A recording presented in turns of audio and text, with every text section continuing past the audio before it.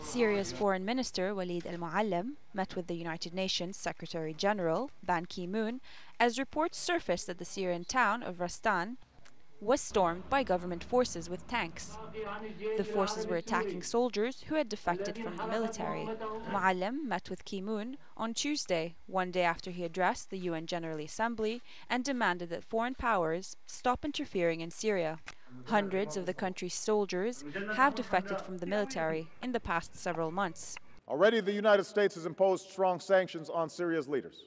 According to diplomats, Britain, France, Germany and Portugal plans to offer a draft UN resolution condemning Syria and calling for immediate sanctions against Damascus. The resolution is designed to break a Security Council deadlock on sanctions against the country run by Bashar al-Assad. Russia, China, Brazil and India, as well as South Africa, all veto-wielding council members, have opposed the push for sanctions by Europe and the US.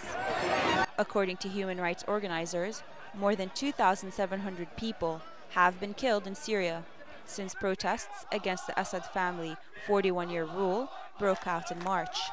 Nadia Idrismain, al-Arabiya.